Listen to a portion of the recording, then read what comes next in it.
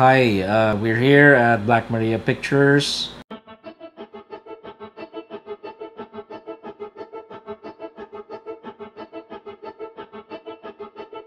to test this new ASUS GeForce GT1030 by NVIDIA.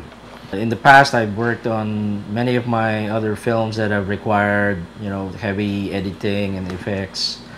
And I've always worked, of course, on high-end systems, but we always get to have an opportunity to work on more basic workstations, even editing it on a laptop that has an NVIDIA card. So we're going to test this new ASUS GeForce GT1030 by NVIDIA. Of course, it has 2 GB GDDR5 video memory, compatible for output with DVI and, interestingly, HDMI 2.0 standard, which means it can output 4K video. One of the main things we're going to try and do, of course, is use 4K video material and see how it performs in terms of even just ordinary playback as well as rendering and editing. Let's begin and install this now on a PC system. So we will unbox this GT1030 NVIDIA card. We have here the driver disc and instruction booklet.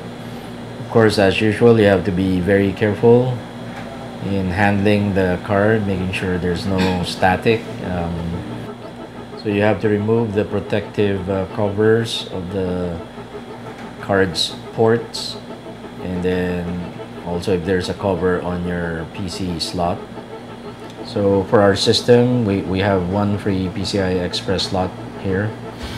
You should have a minimum 300 watt system power supply and at least 350 megabytes of available hard disk space for your drivers.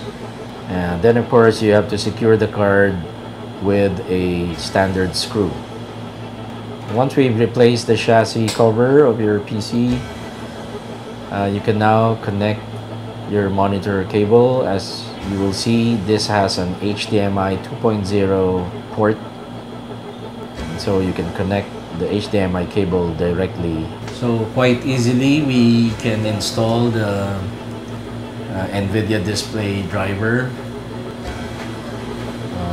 As you will see, it's very easy to install that and easily recognizes the card that had already been installed.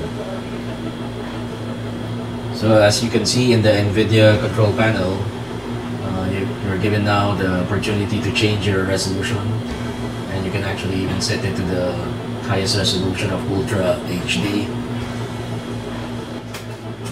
Okay, so now we're running Adobe Premiere Pro CS6. We've just assembled a series of shots, 4K resolution, raw MPEG code files. Now we will try to test and export and render this series of shots.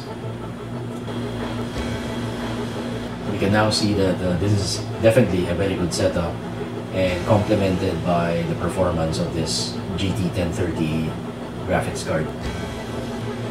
We can of course also play back our 4K footage with ease, and you can see that it has a smooth playback, so it helps both in playback and during editing when you're rendering and also reviewing your 4K footage.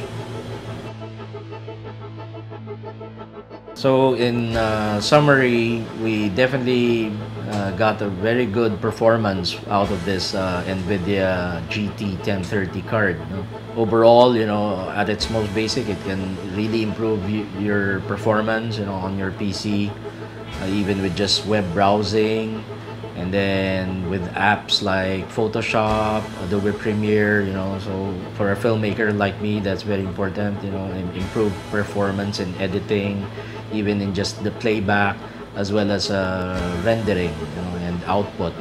Overall, I would recommend this really for, beginning filmmakers, students who are setting up their own editing system on a PC, and you'll definitely get an advantage over the performance of having a dedicated graphics card like the NVIDIA GT1030, as opposed to having just the integrated onboard graphics on most PC systems. So it's a definite plus that you upgrade to something like the GeForce GT 1030.